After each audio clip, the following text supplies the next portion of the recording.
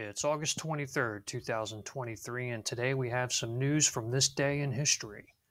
On this day in 1973, a botched robbery led to a 6-day hostage crisis inside a Swedish bank. The robbery would become a notorious example of an instance where hostages became sympathetic, if not outright cooperative, with their captors.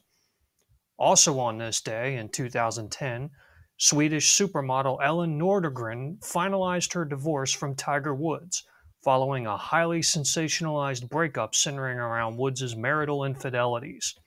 Woods' career has not been the same since, including a DUI arrest in 2017 and a devastating car crash in 2021.